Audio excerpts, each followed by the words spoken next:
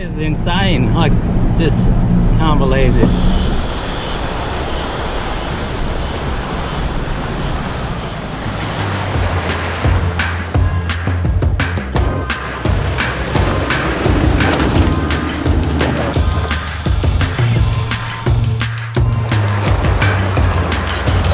Guys hopped out of the car because he thought we were going to roll it. So that's just put a call to the radio for help. Lost a moment of concentration and he's gone down over the edge of the bank.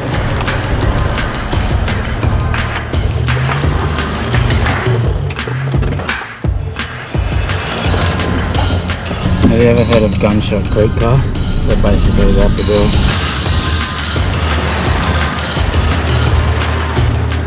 Can't believe this track we've stumbled across out here.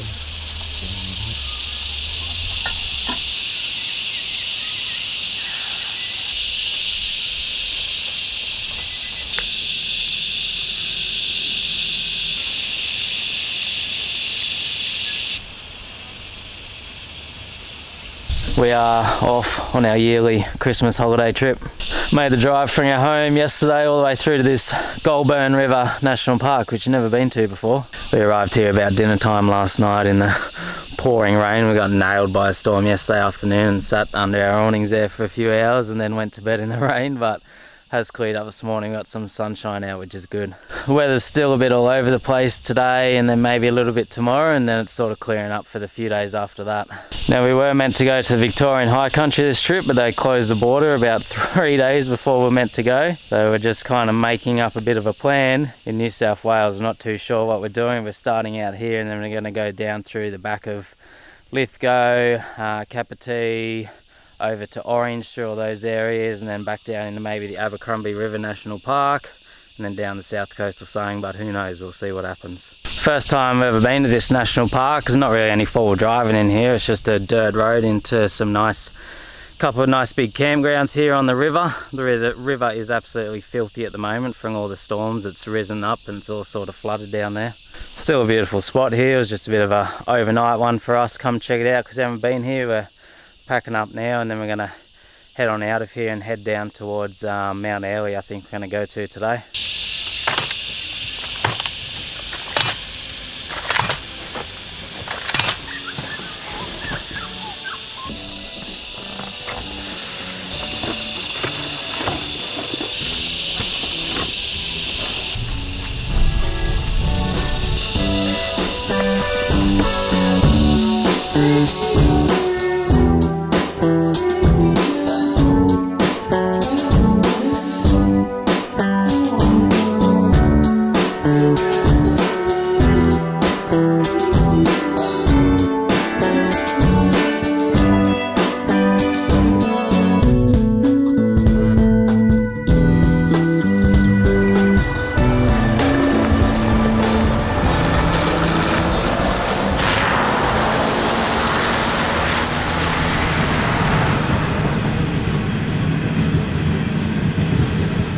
After we left that Goulburn River National Park this morning, made our way down to Applepie, sort of came through Rylstone and that. We had a bit of lunch, and in the town of Applepie we've headed out to Mount Airlie and Mount Jenolan. A few different tracks out here to explore which I've never actually done before. So out sort of Jenolan Point roadway at the moment. Yeah, there's not heaps of tracks out here, but there is a few. There's the main hectic one out the Mount Jenolan Point or whatever it is. We may check that out later. I don't know if we'll drive it because Dad definitely can't take his car up there, so it'll be solo mission for me and probably be some decent amount of winching involved, so Kai might not be keen for that. But yeah, it's a beautiful drive out through here, through this bush area, and you're coming up between the big cliffs and the big rock faces and that. Just sort of head out here and see what we can find. Always good to explore these new spots. Sun's shining, it's been a nice day so far.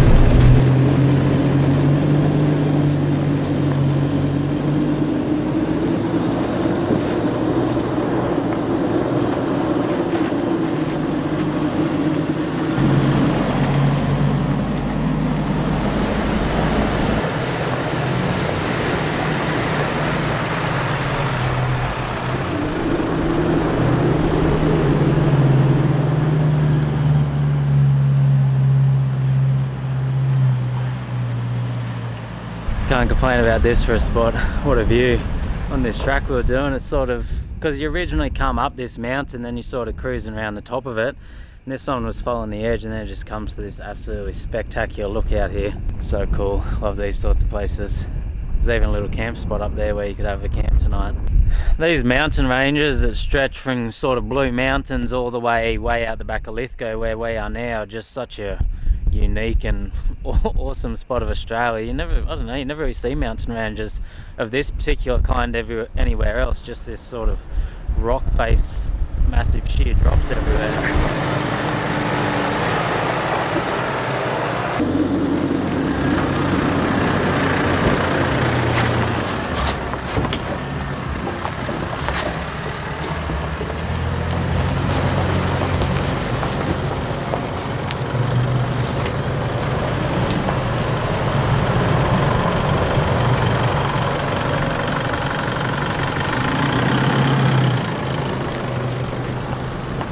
Just doing some exploring out these tracks out here now, but some of these views, unreal.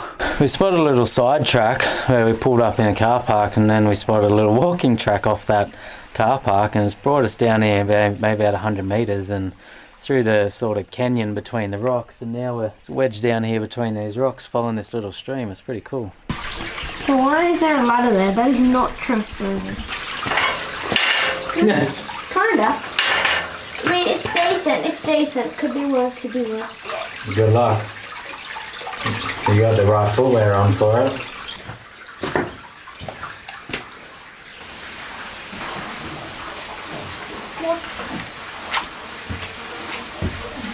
I think we came to the end of it. Pretty cool. It was sort of, you can follow that walk just out along there a little bit. Tiny little waterfall here we're standing at the top of, but you have to sort of climb down to continue along it a little bit back.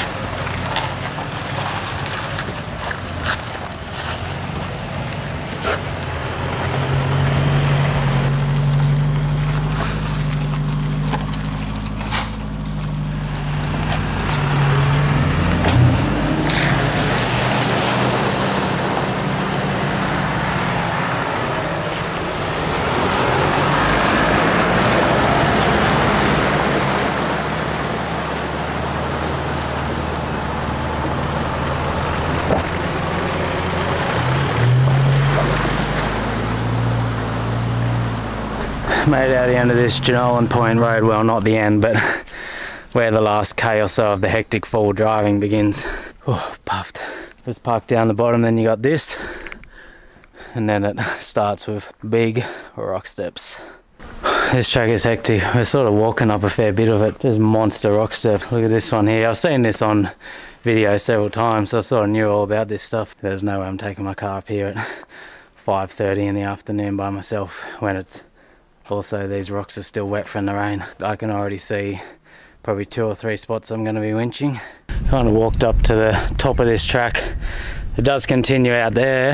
We're kind of at the highest point, I think. Continues out there, possibly to a lookout or something just through there. We won't keep walking. We've sort of walked up all the hectic bits I always see filmed, and then what a view from up here. Not a bad spot to be on a Tuesday afternoon. No big storms coming in yet, which is good, and this wind isn't too bad. We'll probably head back down off here in a minute and maybe have a swim in one of those little creeks to freshen up, because I haven't had a swim for, I left home yesterday morning, so I don't really want to go to bed tonight all dirty, and we'll try and find a camp somewhere.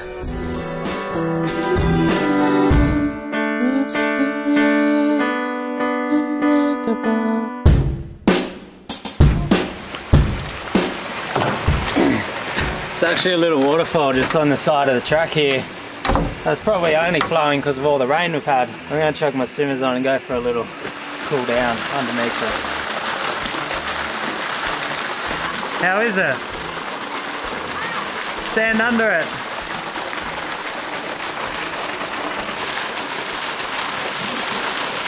What a cool little spot this was. Not a bad little drop off it there too, and it actually quite hurts when you're standing underneath it though. Anyways, we'll go find ourselves a camp.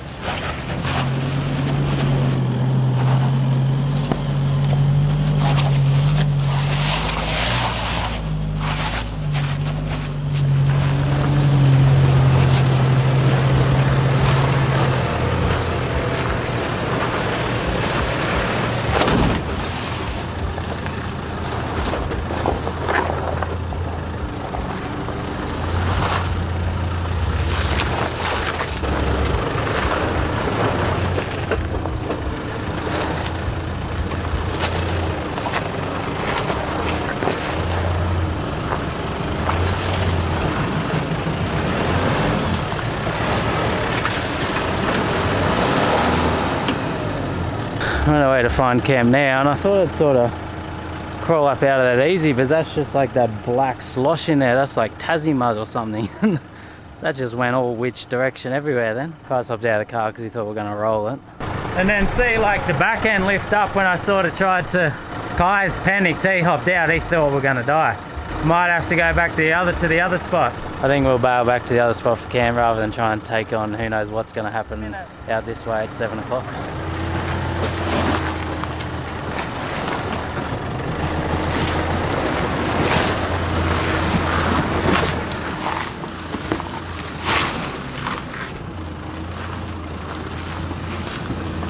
Putting mine on a pulley block.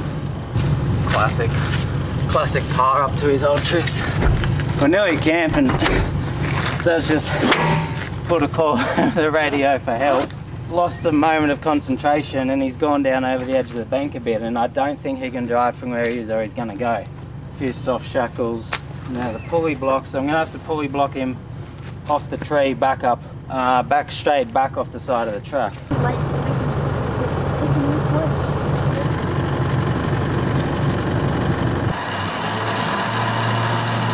It's not too bad where he is at the moment, but that ground's soft after all this rain. If that back wheel, it can't move without slipping, and then he's just going to start slipping down over there, which you don't want. We've pulley blocked him up to that tree. We'll hop back in the car and get out of the way, and then that'll pull the front back up towards that tree. Alright, are you ready to go?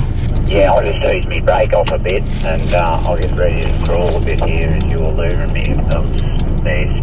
You're just going to pull me sideways anyway, aren't you? Yeah, I probably wouldn't drive. I'd just see if we can literally drag that car sideways. That made for an exciting moment to get into camp. I need another swim. I'm sweating again now, but that was just the winch, a couple soft shackles, and then that little pulley block thing from Drifter, just so we could pull him straight back up off the tree. And also, then I'm not directly connected to him, so if he goes, I'm not going as well.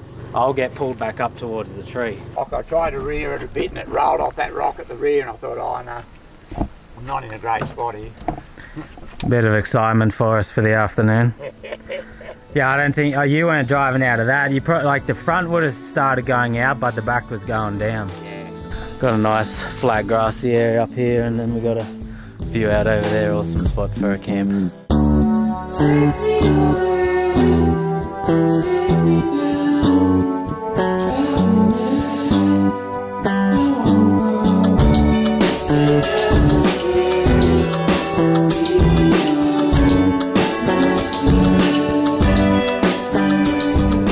How nice is this sunset here out over the mountains.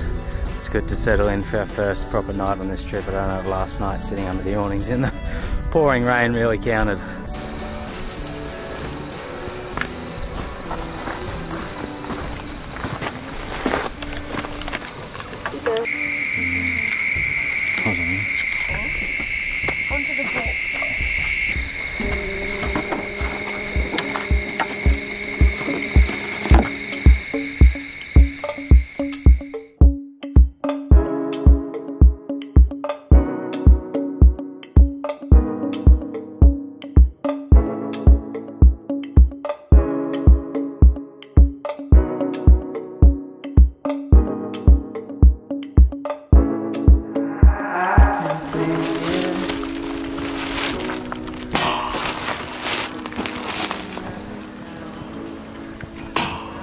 Ended up being such a beautiful night here. We didn't get any rain and that wind dropped right off. Just cooking a little bit of breakfast now. Taking it easy, soaking in the views.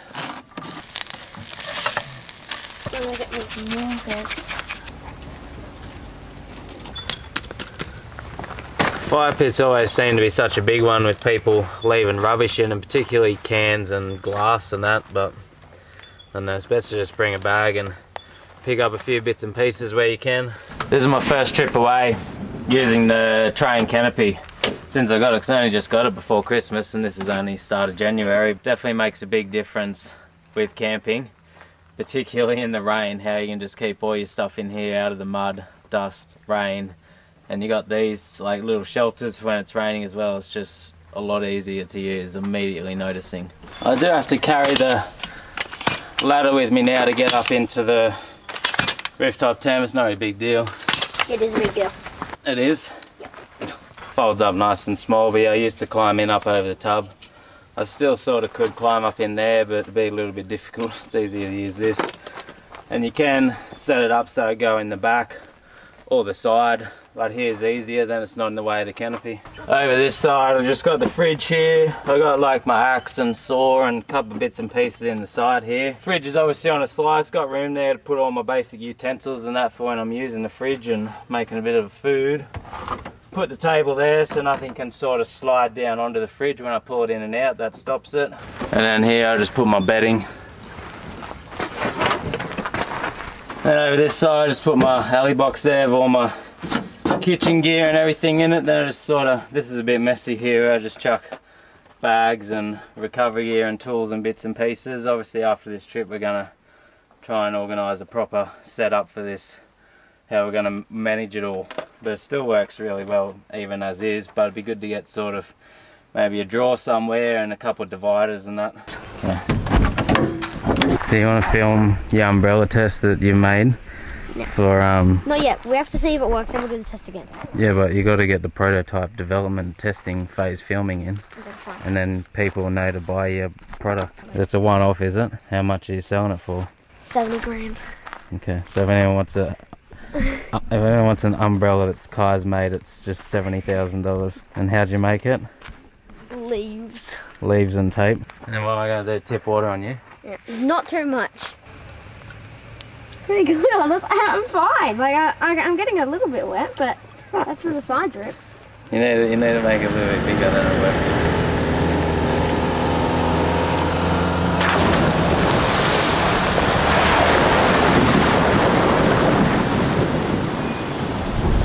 After we packed up camp and headed down out of that area, we ducked back into Applepie where we got some fuel. Then we headed back out the other side, out through Turon gates on Upper Turon River Road or something it is, and we're making our way through to Sofala, I think, Sofala, something like that. I've never been through this area before, it's just sort of a main dirt road. It's a beautiful country drive through here. Now, the rivers are up a lot because of the rain, and you have to cross the river further out here to get through. So it could be interesting when we get to that river crossing. See what happens when we get there. Hopefully we can get across.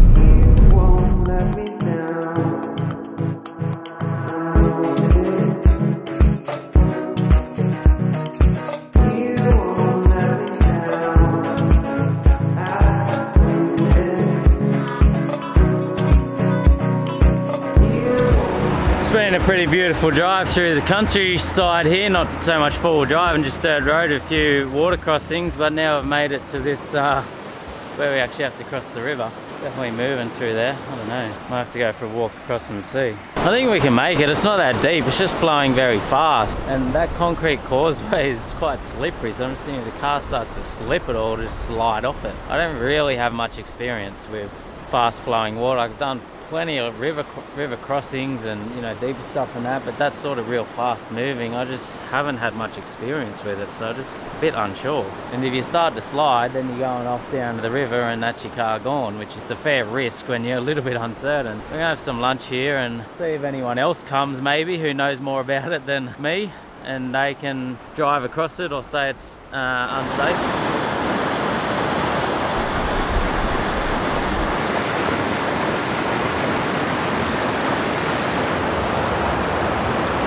You ready to die? Yeah. Are you nervous? Take your seatbelt off in case you need to quickly get out. Mom, and your windows down too. Little I right forward. Yeah, I'm in low. Dad, you're freaking me out more. Well, there's no need for seatbelts or anything, and we will go slow. And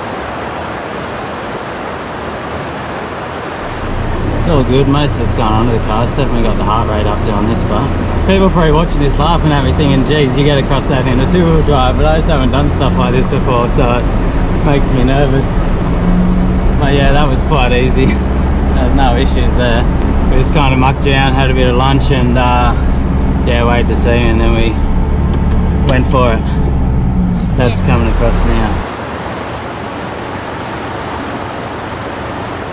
Not a problem. It was easy as in the end. People probably laughing at us, worried about going across there.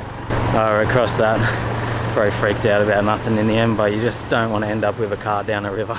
Only a few hundred metres up over the hill, down the other side and straight into another one. This one's not as bad and a bit more confident after the last one anyway. This one's probably slightly deeper. It's not flowing fast, anywhere near as fast. Only got a light flow rate or whatever you want to call it on it. So yeah, we'll be all good on this one for sure. Except I nearly slipped over. Alright, into this next one. You see me there nearly slipping over trying to walk. That was what I was a bit worried on the last one, just how slippery it is. It's like slime on the bottom of these. Still going low range, even though we're on the concrete, just so we've got all four wheels gripping and driving. Dad comes through as I come out. You don't really want two cars out in the middle of the river at the same time.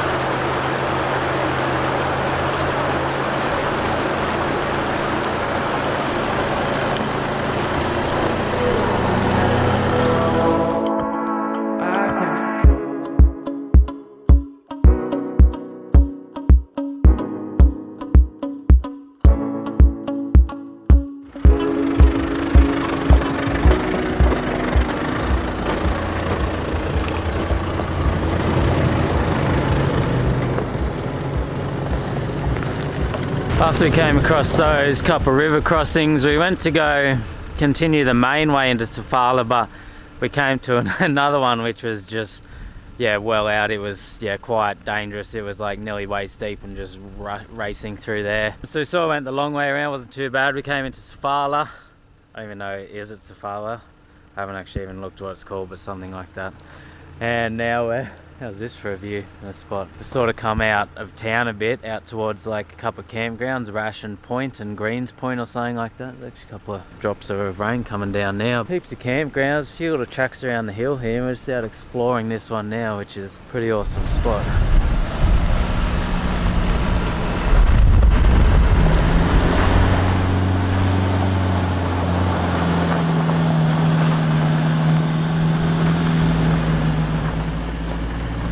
Dad's just come up here as well. He was down the bottom having a look around while I came up here, and we just had a shower of rain come through.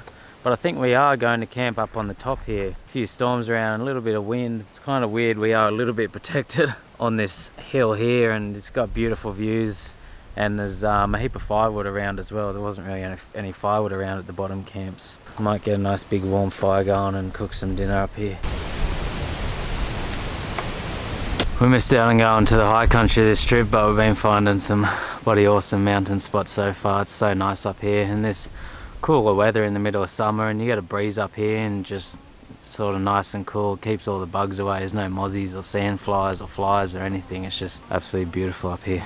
And we got the whole place to ourselves. We always sort of head away up a track as far as we can. There's main campgrounds sort of down in the area, down the valley there, but we're up here on our own.